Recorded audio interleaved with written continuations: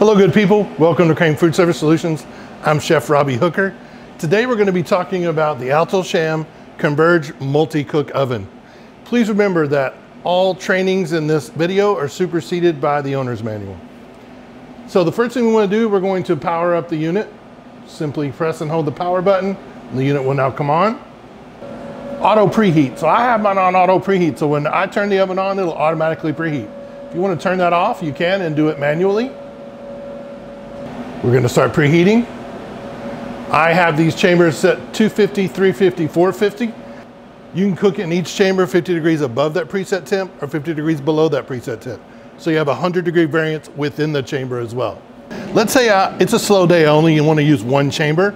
I can easily just stop the other two from heating up. Now just one chamber will get hot. Or let's say I want to use two chambers. I'm going to hit the preheat button and maybe I'll turn off the bottom one. You'll always want to use the top one though, because heat rises. So start using the top one and work your way down. If you're not going to use one, start at the bottom and work your way up. So one of the things that makes the Converge Multi-Cook Oven so unique is that we can actually steam, combi cook, and convect cook all at the same time in different chambers. We'll go up here to our recipe book, and I'm going to cook a hot dog with convection. Then I'm going to come here, and let's say I'm going to cook popcorn chicken.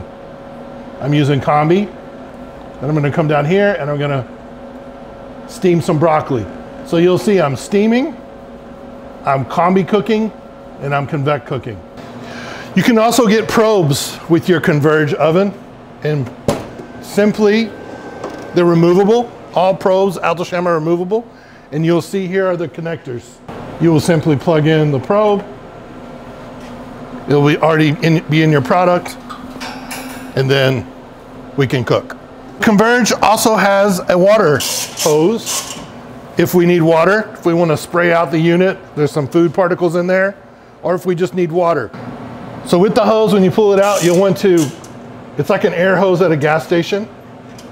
You want to pull it and let it go. Once it locks in place, it will now spray water. If it's not locked in place, it will not spray water. And to disengage, I simply give it a quick pull and then let it reel back in like so. So you'll see that when something is done, there's a light going on telling you that it's finished. The lightsaber lights up. The chamber light starts flashing. It starts beeping. And then you've got a hand here in the green bar saying, hey, I'm done. Okay. Simply open the door.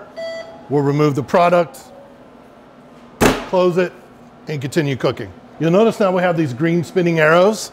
That's a repeat button. So if I'm cooking the same thing over and over again, instead of going to the recipe book, all I have to do now is hit the spinning arrows, and I'm going to cook in hot dogs again. We can go to the hamburger icon on the screen for settings. You'll see I have a lot of different choices. We have manual cooking, which is the screen we were just on. Recipe library.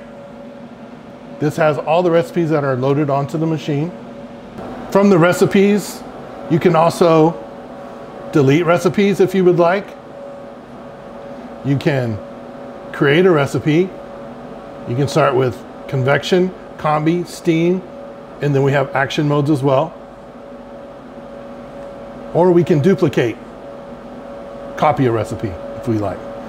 All of these can be done with the deluxe controls online or on your phone. We have your HACCP data, your hazard analysis critical control points. They're all captured. You'll see the items we've been cooking, the dates and times, and then the temperatures. Service for your service technicians, where they can enter their codes. We have our settings.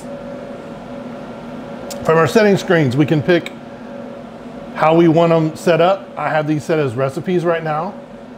I can switch that to different options. Recipes, manual cook, main menu, or category. I'm going to go to manual cook. Language, temperature, Fahrenheit or Celsius. Replay button. This allows you to cook the same food over and over again without having to go to the recipe library. Here are our chamber preset temperatures, 450, 350, and 250. Your cleaning settings. You can set a cleaning frequency, It tells you when it was last cleaned. We have our date and times, sounds and alerts, so volume, light brightness, screen brightness, the handle light. Then we have our system backup and updates. So you can see we can back up settings to a USB, restore, download recipes to a USB, upload recipes from a USB. We can update system software. We have security locks. So now we have a lot more control. We can lock recipe editing. We can lock manual cooking where you can only use recipes. We can lock the settings screen so you can't get into these settings. And then you can also auto screen lock. Then we have our network. So this is on Wi-Fi. Software updates are automatic. I can do a lot of changes with this deluxe control on Wi-Fi from my cell phone, from my laptop, edit recipes, add recipes, delete recipes. I can run reports, I can look at my HACCP data, lots of different options I have. The help screen has all the toll-free numbers for customer service, as well as the website. And info. The info is going to have your model number, your serial number, all of your firmware versions. Your serial number is also located inside the door, as well as the model number. This icon is for the light inside. Simply press the button. You'll see the LED lights will light up the inside. You have great visibility to see your product.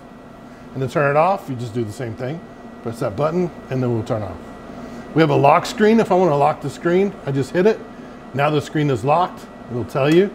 To unlock, I hit the lock and they either slide it up to the unlock or slide it down to the unlock. Now when we're done with the unit, we'll simply turn it off. Press down the power button and then you'll notice shut down. Please open the door and wait until the chambers are cooled. When it cools down, we'll want to open the door so it can get that cool air in there to cool down faster. Once it's cooled down, it'll shut off and then you can close the door. For the cleaning, we'll pick our cleaning cycle that we want to do, say a light clean. Once the oven is cooled down, we will then be able to add our non-caustic oven cleaner. We just simply pull the tab. These are the tablets, okay? And then I'll simply, however many tablets it calls for, put in each chamber, close the door, cleaning, and I'll hit light cleaning, and then it'll let me start to clean. Thanks for joining us at Crane. I hope this helped. And if you need any other information or help, please reach out to your Crane rep. Take care.